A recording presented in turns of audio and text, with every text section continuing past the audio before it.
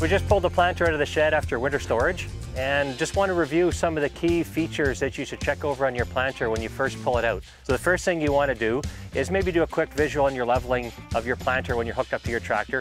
Once you get to your field, that's going to look completely different. Field conditions change from year to year, and you want to put a level on your hitch to make sure that your planter's level. If you're not level, the real reason for being level is that affects the pitch on your row units. If you're too high on the front, it lifts up the front of your planter and then puts more pressure on the back of your row unit. If you're low on the front, that changes your pitch again. So it lowers or puts more pressure on your discs and lifts up the tail of your row unit. What we're after here is precision and accuracy. That's the whole key message with corn planting. Whether you're on a smaller planter like this, it's only 20 feet wide, or you get up to some of the larger planters which take much more time and more effort to level and check. So there is more work with larger planters, but still this planter, we expect probably to spend at least 2 days on it, just going through it, just checking all the features of it. So it is time well spent in my mind to make sure your planter is running correctly.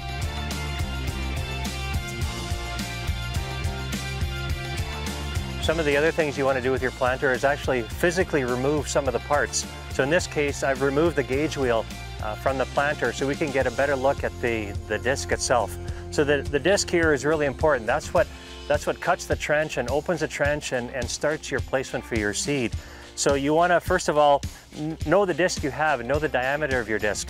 In this case, this disc, as new, is a 15-inch diameter disc. You want to measure your disc. When it gets down to 14.5 inches, that means it's time to replace it. Also, just check the edges of your disc to make sure you haven't hit a rock or bent a disc or you have some other problems with your disc. The clearance on the disc is also very important. So a way to check your disc clearance is take a couple business cards, put them in the front of your disc and the back of your disc, and that space between your business cards should be around 2 inches. That's a good gauge to tell if your discs are spaced correctly. If that space is too wide or too narrow, then you have to take your disc off and shim your disc and get that space set correctly. The other reason for taking some parts off your disc is you want to check your scrapers. Make sure your scrapers aren't worn or bent or there's issues with your scrapers. And from there you can go one step further and actually take a disc off, because between your disc is your seed tube. So you want to check your seed tube to make sure that it's not cracked, or you have maybe some dirt or something got stuck in there, or you had maybe birds build a nest in your seed tube. That'll affect how your seed drops down your tube. That affects your placement, because your placement of your seed is also very important, or is the main feature you're after here. So removing parts is never bad. Then this way you can also start to check individual components too and feel how they move and check for play in each component. So it's a good thing to actually physically remove parts, which takes time, but it's time well spent when looking at your planter. So when you get to finally come around to the back of the planter, this is where you can check each individual row unit. There's a lot of moving parts on the row unit that you want to check. So you have your parallel arms and all your linkages in here. You want to grab the tail section and wiggle it and move it and feel for any play that could be caused by worn bushings or anything in the row unit. Check your depth setting. This is your depth control is right in this mechanism right here. Make sure that's all moving free and everything's moving well in there. Then when you get down to your gauge wheels, check your gauge wheels to make sure they're all turning free. And from here you can actually see the space between your gauge wheel and your disc. There should be just a slight clearance between your disc and your gauge wheel, so have a look at that. Make sure your closing wheels are all turning right. Your springs and your controls on your closing wheels are all functioning correctly and moving. There's multiple different types of closing wheels you can have. We did have the smooth closing wheels on this planter before. We just changed to the spike closing wheels. Last fall was wet, and we figured going into spring we might have wet conditions and maybe a little tougher conditions to deal with. Your disc and closing wheel can create sidewall compaction.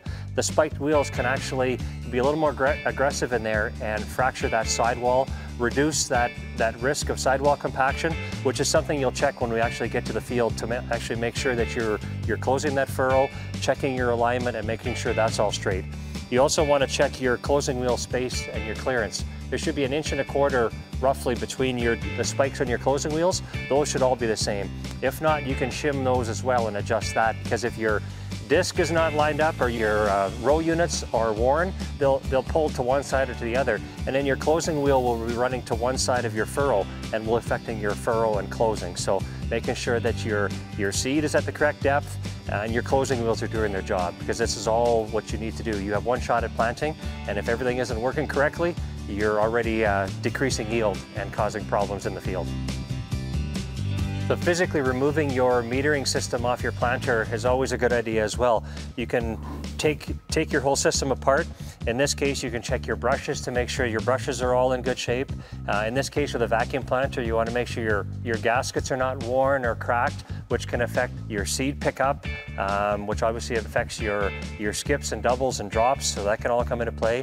That your knockout wheel, if you have it on your meter, is functioning correctly, and make sure, obviously too, to make sure you have the correct plate in there. This particular plate is for corn, so if, say for instance last year you planted soybeans or a different crop with your planter, make sure you have your right plate in for the crop that you're planting. So these are all important things to look at in your planter. From here, when you do put your planter back together or your meter back on, you can check your vacuum lines to make sure your vacuum lines aren't cracked and that they all fit in correctly, and all, like I said, all your seals and gaskets are functioning correctly as well. The last thing I want to touch on was safety. One thing we should always do is check all the lights on the planter. Make sure your flashing lights are working, all your electrical connections up to your tractor are in good shape and functioning properly.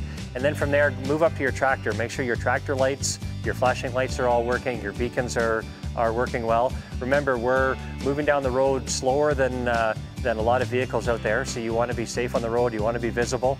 And then from there into your tractor cab, we're getting more monitors in their cab at all times. You want to make sure your line of sight is clean, making sure those monitors are positioned low and out of the way so that you have a good line of sight out of your cab. Clean windows is also another good thing to keep in mind, to make sure you have good visibility out of your cab, because planting season is really busy and hectic. We don't want to have an issue on the road or anywhere else like that. We all want to come home safe at the end of the day. So for us and everyone on the road, stay safe and have a good planting season. When you're looking to choose a corn hybrid, there are a number of characteristics or traits that you need to look at. First in my mind is yield. So you can go to a number of different sources to figure out how different hybrids are yielding. Talk to neighbors, talk to your local agronomist at Richardson Pioneer, or a person like myself with DeKalb, and just get an idea how these things are yielding in your area.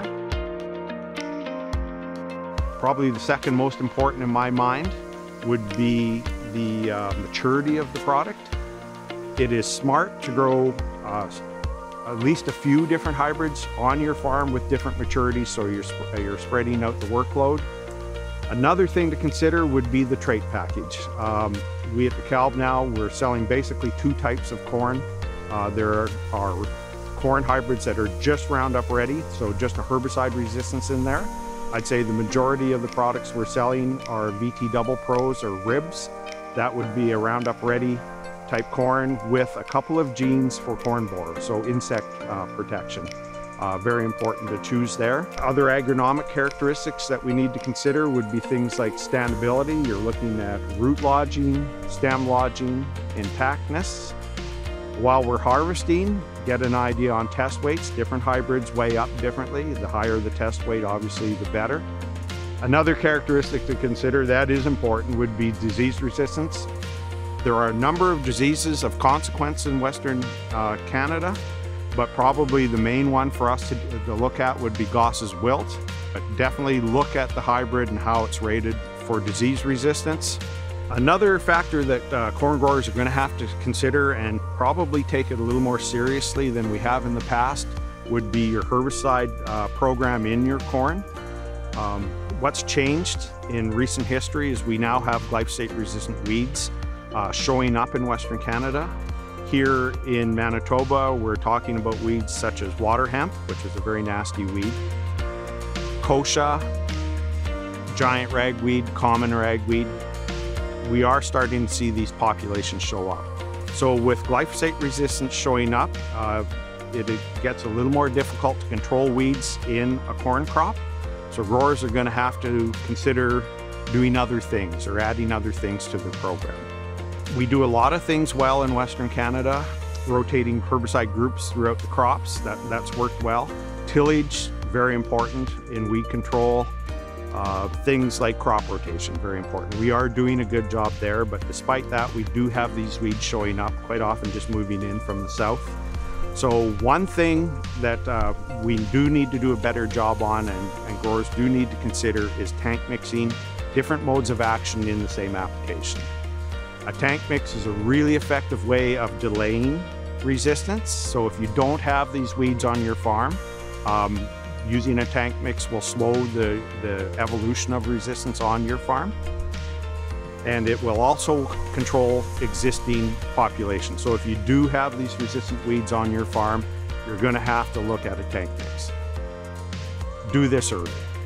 Early application, smaller weeds are easier to control.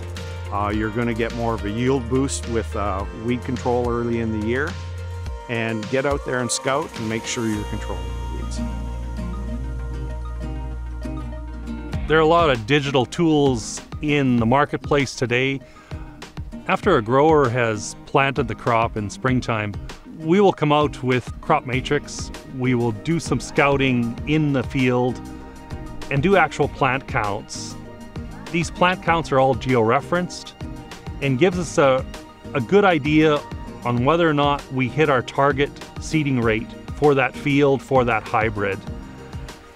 Different hybrids require different seeding rates. We use crop matrix to go out and verify that we achieve those targets, achieve those plant populations out in the field. The plant populations are recorded and it's all georeferenced. We also use tools to record our weather events, moisture and temperature data throughout the year to see how our corn crop is progressing. Throughout any growing season, there are a lot of things that are out of a grower's control. But monitoring these events that happen through a corn crop's life is very important to establish a baseline on how that crop grew during that year and how we can improve on it next year and hopefully increase our yields going forward.